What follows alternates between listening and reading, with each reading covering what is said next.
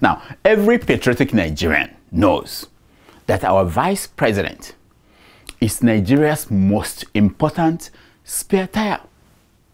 It means we need to take care of the man in case something happens. So what is your problem with spending 15 billion naira to construct a new house for the man? What?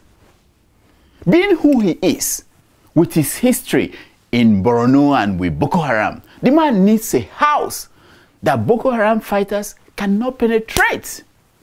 Now, in the supplementary budget passed last month, Tinubu requested and received 2.5 billion for renovating the vice president's home in Abuja.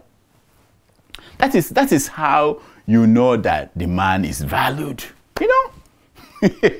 Also, if he is in Lagos, another 3 billion will be used to renovate the vice president's house, just in case he goes to Lagos. Please don't try to add the figures like Peter Obi did, you know. No, please. That is unpatriotic. It's an unpatriotic thing to do.